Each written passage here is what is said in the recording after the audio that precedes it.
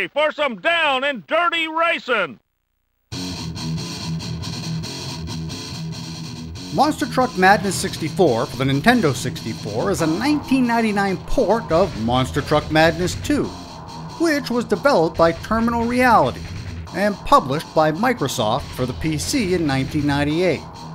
The N64 version was ported by Edge of Reality and co-published with Rockstar Games, and is the sequel to Monster Truck Madness, which was a PC-exclusive game. At its core, Monster Truck Madness 64 is a racing game, which features 20 of the biggest names in monster truck racing, such as Bigfoot, Gravedigger, and, well, before playing this game, those were the only two trucks I knew, so they've at least got the casual fan covered.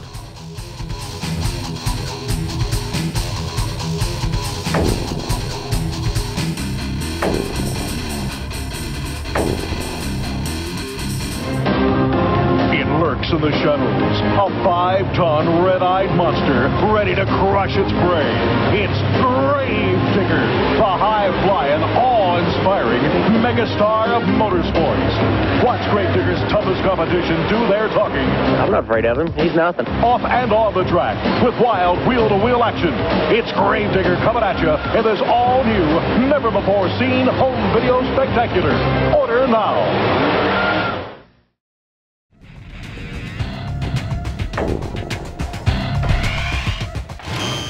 In addition to the racing, there are a handful of mini-games, which include monster truck versions of soccer and hockey, neither of which are overly inspiring, but there is a King of the Hill type competition called Summit Rumble, where you work to stand your ground on a platform located at the center of an arena while trying to keep 3 other trucks at bay.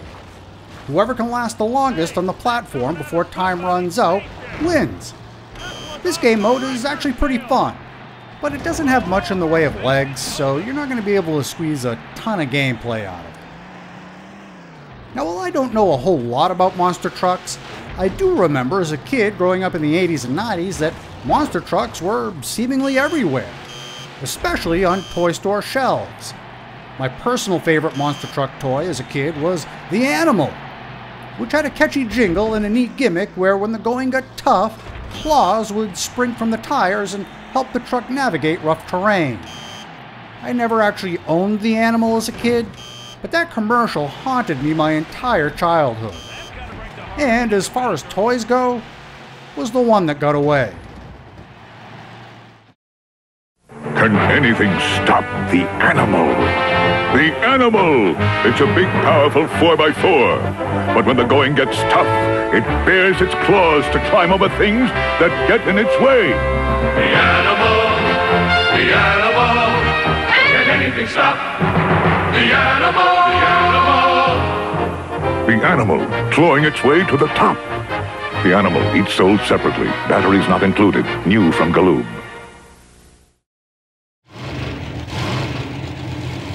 Get ready. Go!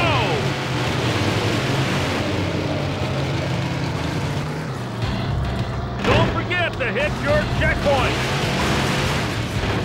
Another thing I remember about monster trucks from back in the day was their close association with wrestling, which makes sense. Both were traveling attractions that shared a lot of the same audience, so a partnership seemed like a natural fit. During the Monday Night War era, WCW had a prominent relationship with monster trucks, many of which would adopt a WCW skin and be featured on WCW programming. The most infamous being 1995's Halloween Havoc, where Hulk Hogan and the Giant, who's more commonly known now as The Big Show, would face off in a monster truck sumo match on the rooftop of a building. This was the beauty of 90s wrestling absurdity at its best. The trucks would go nose to nose, and eventually Hogan would push the Giant out of the sumo ring. But what happened after was even more magnificently ludicrous, as Hogan and the Giant would end up tussling on the rooftop, and the Giant would fall off the edge of the building, presumably plummeting to his death. If you've never seen it, I'm sure this all sounds made up. I promise you it's not. And I'd encourage you to check out Halloween Havoc 95 to see for yourself. Who's it gonna be at the back of this back?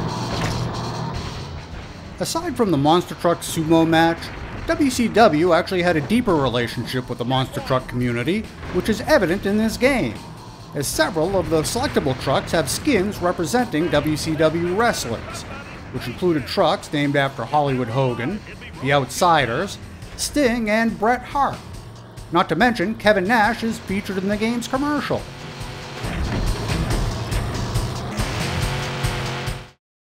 Come on, Big Sexy. What's wrong? I've got Monster Truck Madness! Monster Truck Madness for Nintendo 64, the biggest, baddest monster truck game in the world! 19 trucks to choose from, including Big Boy and the WCW NWO Wrestle Trucks! Multiplayer Mania allows 1 to 4 players to compete in 7 modes of play, including Battle Games. Monster Truck Madness! Reach out and crush someone!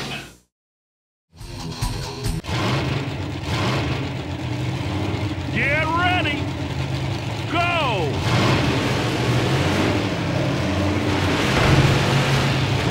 Don't forget to hit your checkpoint. Checkpoint. Not unlike wrestling, Monster Truck events are a bit ambiguous. And since my reviews all fall under the mostly sports game umbrella, the first question that comes to mind is if Monster Truck competitions are an actual sport, or more specifically, a legitimate motorsport. A good place to start is with Monster Jam, who, at least in America, seems to be the governing body of all things Monster Truck. Monster Jam is described as a live motorsport event tour with series events sanctioned by the United States Hot Rod Association. Individual event formats can vary, but the main attraction's always the racing, two-wheel skills competition, and freestyle competitions. Drivers who compete in these events swear that Monster Jam isn't rigged, and that the events are true competitions that aren't scripted. Either way, I don't think there's a whole lot of betting action on Monster Truck events, so who cares? And like most motorsports, there still is an element of danger and the possibility that things could go horribly wrong. So that counts for something. Because you have a truck doesn't mean you can drive. Let's see what you got. The only Monster Truck event I've ever been to in my life was the recent Monster Jam show featured in the intro that I figured would be good inspiration for this game review. So I'm far from an expert, but from what I could tell, the trick to each event seemed to be how delicate and deliberate the drivers had to be. Monster trucks generate anywhere from 1,500 to 2,000 horsepower and are capable of speeds up to 100 miles an hour. So with all that raw power in a relatively small space, it would be pretty easy for things to go sideways quick. But that's apparently the trick. It's not about going all out, it's more like controlling short bursts of power and never unleashing the vehicle's full potential. And that's also the trick to this game. It doesn't matter the truck you pick or the track conditions, they all drive like they're on ice. So going all out in the game isn't going to do you any favors.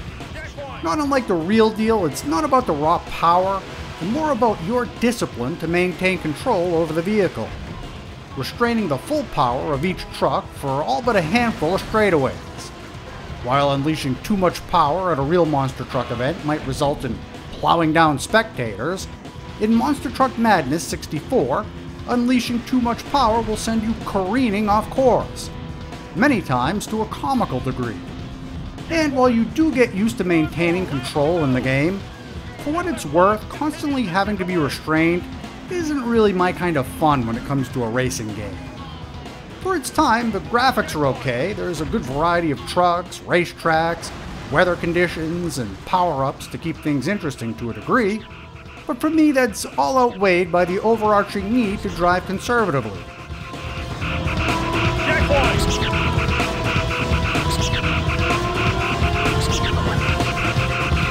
Don't forget to hit your checkpoint. Checkpoint. Who's it gonna be at the back of the pack? And there's something missing in this game. And seemingly it's something that most Monster Truck events have done away with over the years. And that's the car crushing. Well, I'm no Monster Truck expert.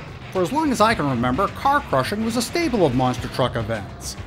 People like seeing shit get destroyed. That's just a universal fact. And from what I was able to find, the lack of car crushing is due to a handful of incidents where shrapnel and debris from the cars being crushed has been jettisoned into the stands, occasionally striking a spectator. And while everyone loves a good souvenir, that's not always the case when it impales the guy sitting next to you. The move away from crushing cars was supposedly due to modern vehicles being comprised of more plastic debris than older vehicles, which once again proves they don't make them like they used to.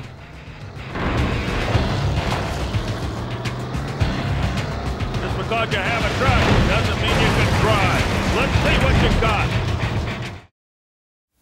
Hold on to your hats. The big one is coming to the Silverdome this Saturday night, 8 p.m. WKBD, TV 50, and 101 FM, WRIF. Welcome to Metro Chevy Dealers U.S. Hot Rod 7th Annual Thrill Show Spectacular. See screaming mud bog funny cars side by side. Then the nation's top monsters are out to climb and crush them on the cars. Hollywood stuntman Brian Carson will attempt his 5-story mid-air collision, plus demolition derby and funny car tug-of-war. Tickets now at all Ticketmaster outlets and the Silverdome box office this Saturday night, 8 p.m. Pontiac Silverdome. It's Crash-O-Rama.